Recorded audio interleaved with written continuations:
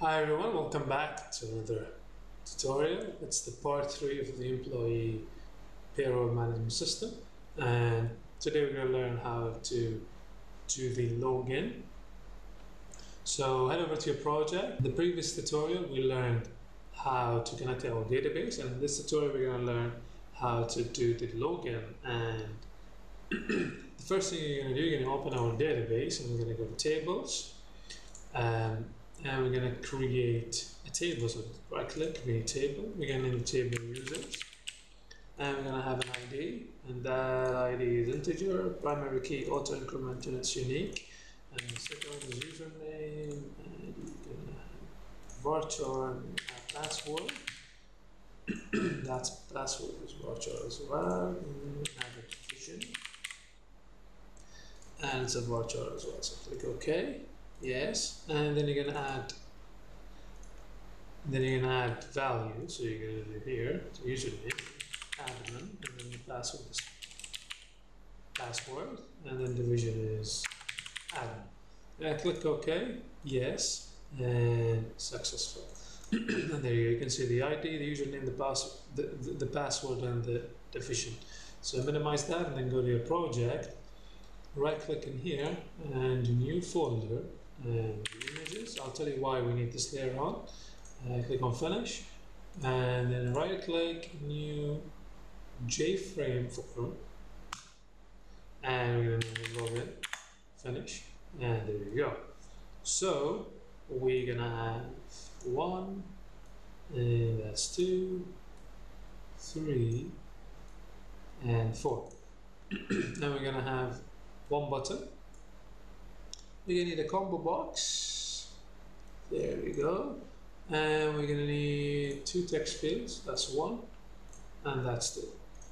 And just do this, and there you need.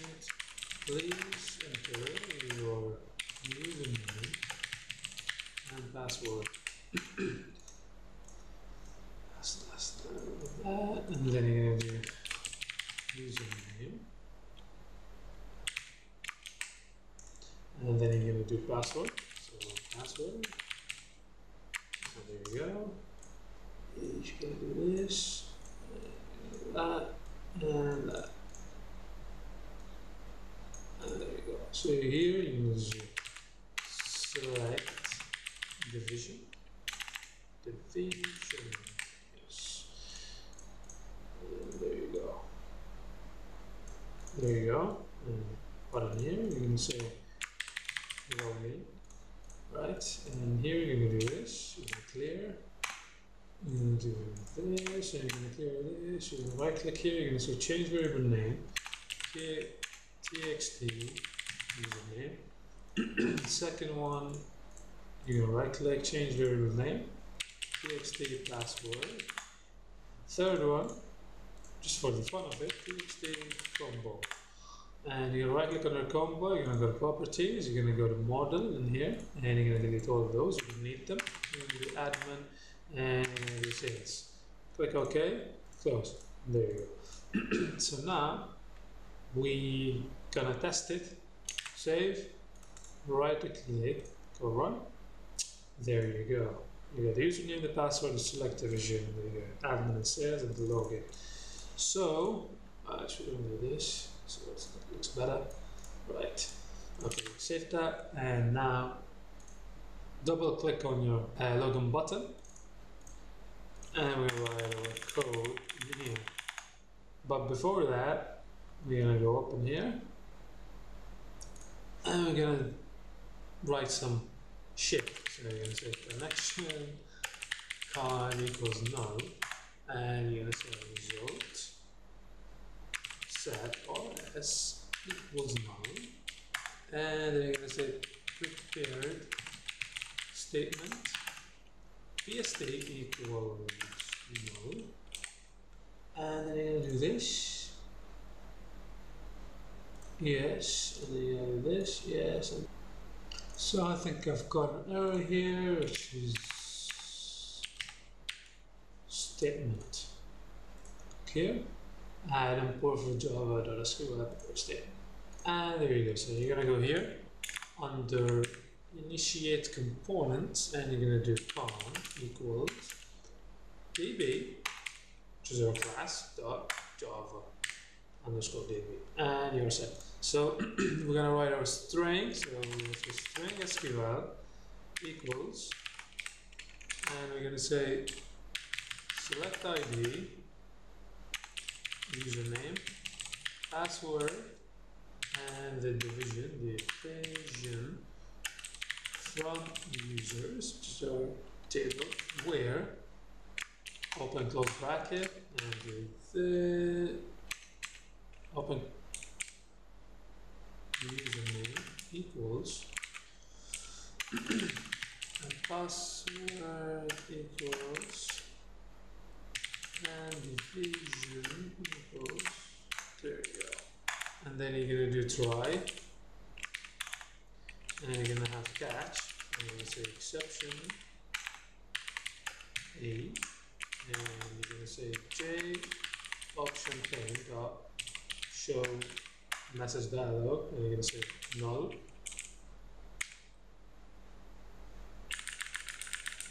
And you're going to do this one now. There you go. And then you're going to say in here, you're going to have an int, and we're going to do count equals 0. I'll tell you why we're going to use this later on, the integer. PST equals count dot prepare statement SQL. There you go.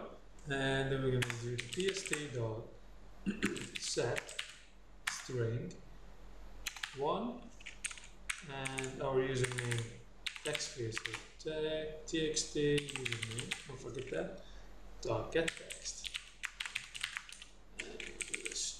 So the second one is pst dot set string 2, and then the password, so txt underscore password dot get text.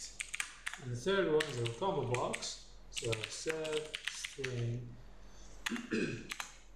3, then txt combo dot get selected item dot toString, and we're going to do the rs equal pst dot execute query, and then we're going to do a string. We're going to call it access equals, we're going to say txt underscore combo box dot get selected item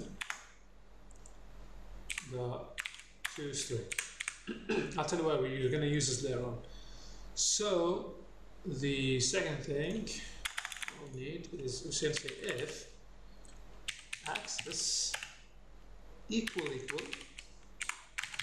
admin, and we're going to do this. So the access of the selected combo box equals admin. We're going to do something here, and then after that we'll say if our count equal 1, we're going to log in. So J option pane dot show message dialog. We're going to say null, and we're going to say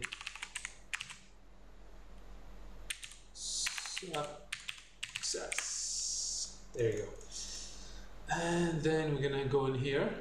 I'm going to right click, new, JFrame, with main menu, and we're just going to do nothing. I'm going to save that, I'm going to close it.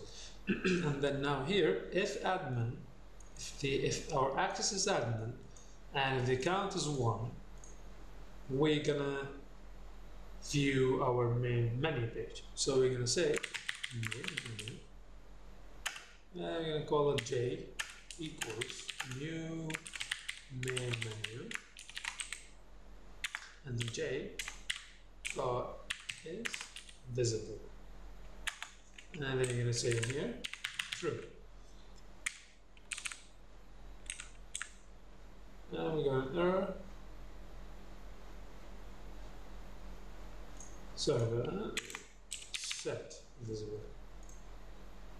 So we need to do else. So if not, we're gonna have an option, J option, show message dialog, and we're gonna do null. And we're gonna say here the username and password you entered are wrong. There you go. And finally, we will add a finally. So we're gonna say finally. We're gonna have try and catch. We're gonna say catch exception a j option dot show message dialog. We're gonna say actually we don't need this, so I'm just gonna do this. And I'm gonna say rs.close and txt.close. And now we're gonna need a while, so we're gonna do while rs.next, and then we're gonna say count equals count plus 1. And then here we're gonna do dispose. And you can save that. You're gonna go back to your form. You're gonna right click, you're gonna go to properties, and you're gonna do default close operation. You're gonna say dispose, and you're gonna close. You save that, you're gonna go here to your code, you're gonna right click anywhere, you're gonna do run. Now when you click on login, it's gonna pass it into wrong. We do admin here. Same thing. If we insert any password, it's going to say wrong, but if we do the password, correct, but the sales, nothing. But if we do the admin, success. And there we go. This is the main menu page. So there you go. And thank you for watching this tutorial. Don't forget to like and subscribe, and stay tuned for the part 3.